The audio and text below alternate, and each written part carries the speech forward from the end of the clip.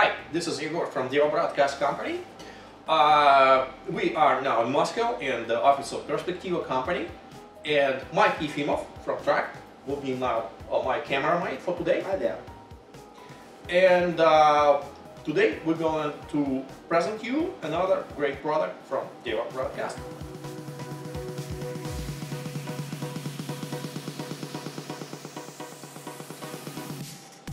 Okay, so let's look at one of the most popular DEVA broadcast devices. It's very small, and we call it BandScanner 2. It is now connected to my laptop. It's actually USB powered, so you can see it's connected by the USB cable. It just sits on my laptop, and I used Velcro tape just to have it basically taped to my laptop. So let's disconnect it and see what it's all about. So it's a small antenna, so I can disconnect it. So we also supply, with this antenna, we also supply GPS antenna. It's magnetic, so you can put it on your car, on the roof on your car. And here it is, pretty much solid metal casing, 2-year warranty. What we have here is a few important LED, status LEDs, your USB input, and the connectors. So we have FM antenna input, and you can say use your car antenna. We have a different profile. We can have a different profile for this antenna, for that antenna. So you can define the controls. Your Mpx input, which is important if you want to connect monitoring output of your FM transmitter or say FM processor like DEVA Broadcast 6400. I also have, of course, GPS input. This antenna is all here, and of course the most important about this nice product that allows you to do site surveys, to measure the coverage, to see a ton of information about the station you are receiving or oversee or in charge of. So the most important is in our control interface. So let's look at our screen now. Okay, so let's look at the interface. So the first thing when we run the program, the remote control program, this is where what you see, the compact view or the frequency you are tuned in right now. So, and in the bottom side of the window, you can just type in any frequency you want to be tuned on. Just for example, this one. So you're now on different frequency, and let's adjust it a little bit. Now it's correct. Now you're listening to a different station, or you can save it as the presets, and here you can see all your presets on a quick access buttons or on a list if you have more than 5 stations. So let's go back to this one. Yeah. Here on the window we see all the most important parameters. So we see your bars for your signal level, for Mpx, just in a small view, so everything. Additionally, when you start the program, it does a quick sweep, the scan over, and you see the result on this window. So all the most important data, a quick look, you can see here. So, and let's look on the BandScan. So when you start it, so you can run a scan. Just when you click the scan button, it'll take just a few seconds to go through all the dial and quickly set all the frequencies on the peaks.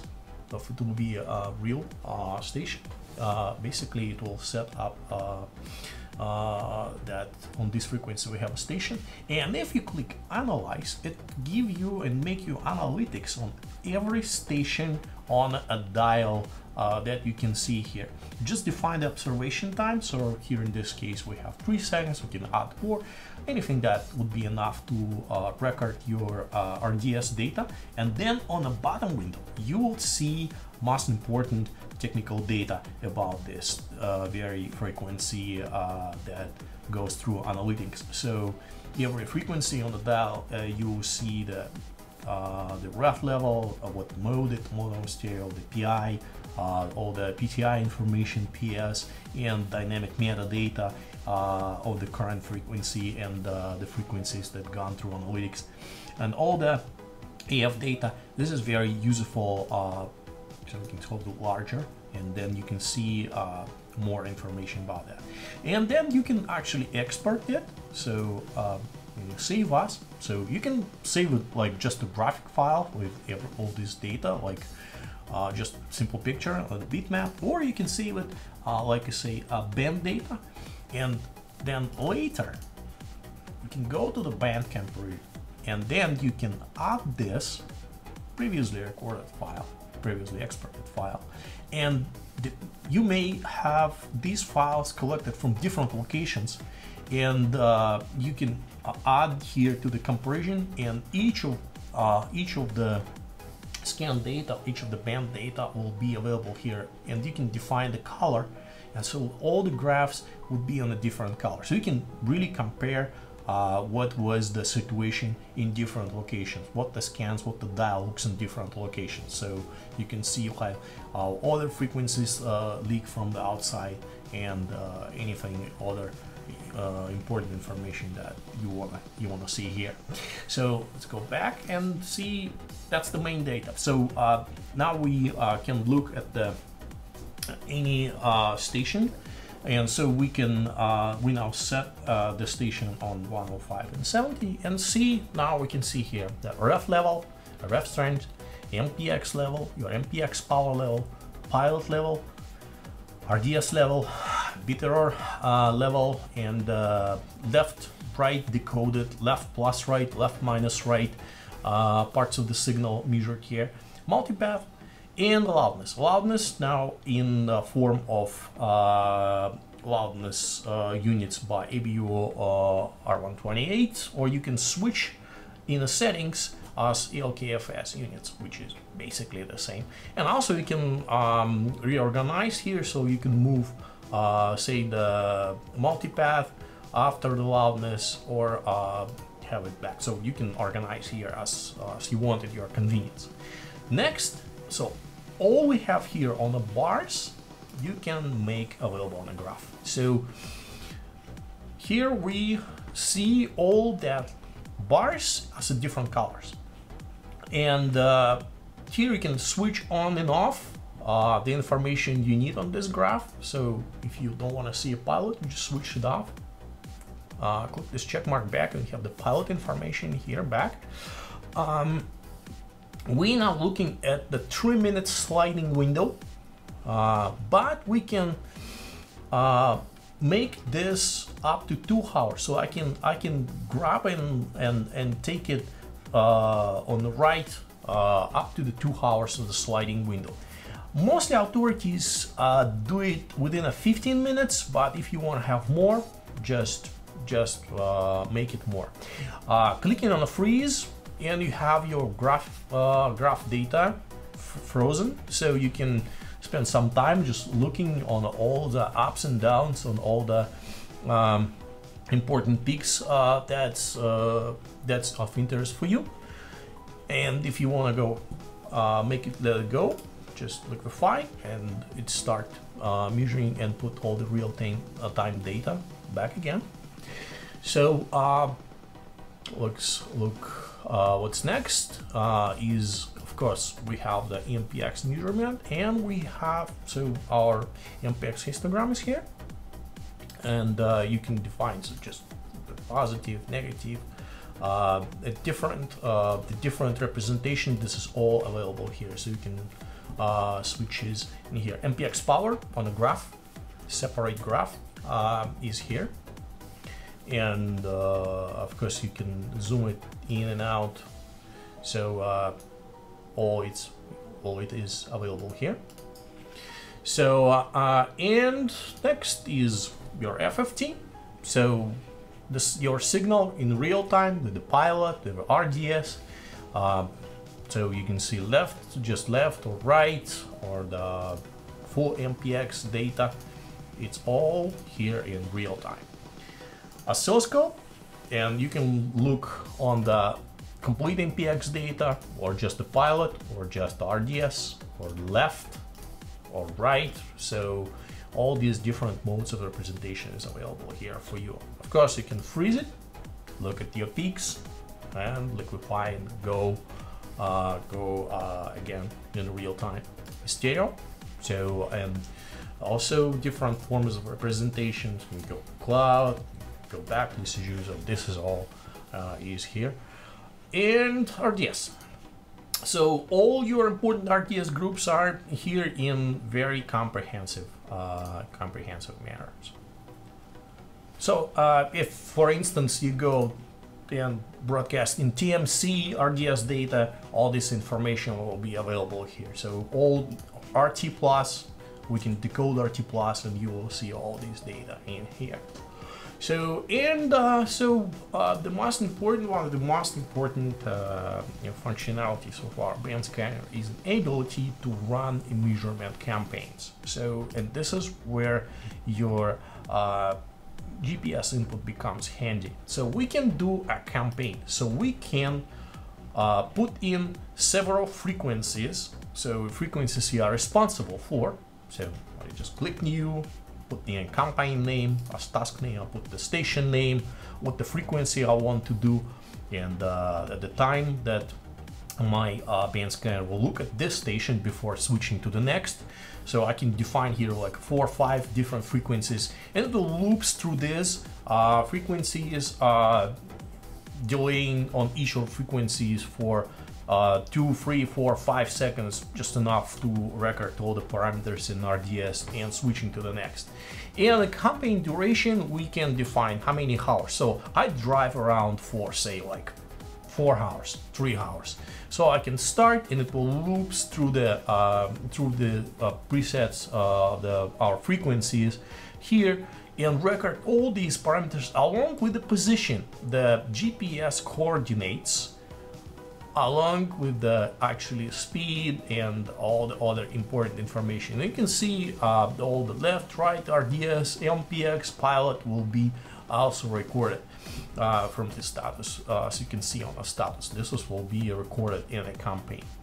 You can also, instead of frequency, you can run a PI campaign. So it will then, looking at the PI, will go through the AF frequencies of your stations, and just so like you driving between 2 cities, and while you have different frequencies in these cities, but you have the same PI, so your BandScanner will just automatically switch to the alternative frequency of that very station, and will keep the measurement within like a same station as it should be. And so you can define several PIs in here, or call signs, and it will loops through all these stations as well as it's in a frequency campaign. And then as a result, so if we go to log view, and we have here our all RDS and other summary data. So in a GPS view, and we actually can import, so we can save our campaign and then import this campaign here. So now we see a GPS track, so how we moved through our measurements.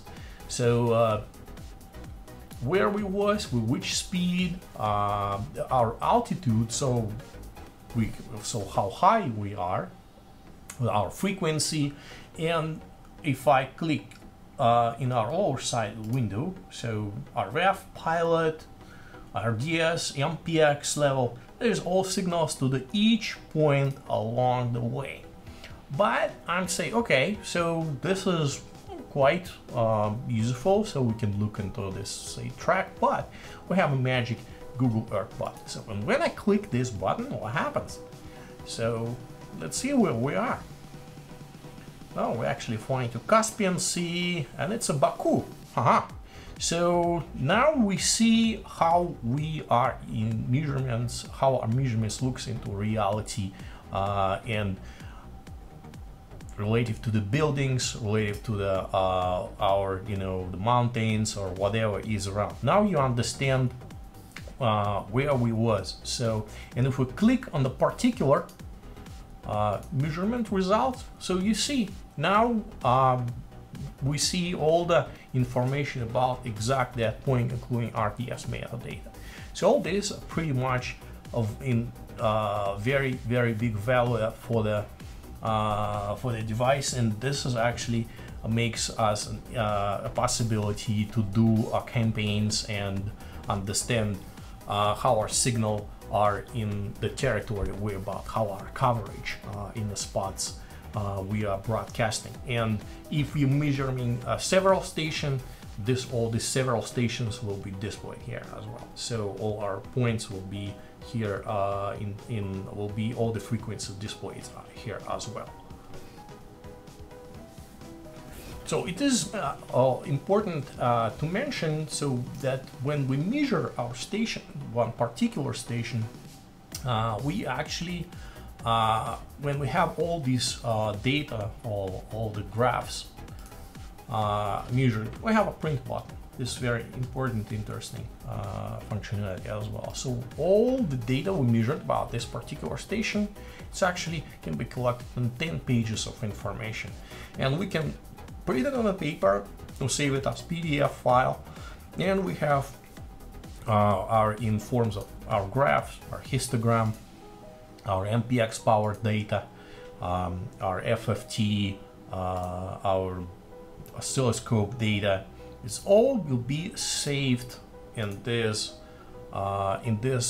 report about this particular station, but additionally including the dial data. So all the peaks of the stations in here will be added to this report, and our analytics about the stations surrounding the station you are measuring will be also included into this report. So this is very important if you want to send this data to someone, have it saved as a report about particular station. And it's also is very important. So let's go back to the compact view. Is how you do listen to the station. So to listen to the station, just play the button.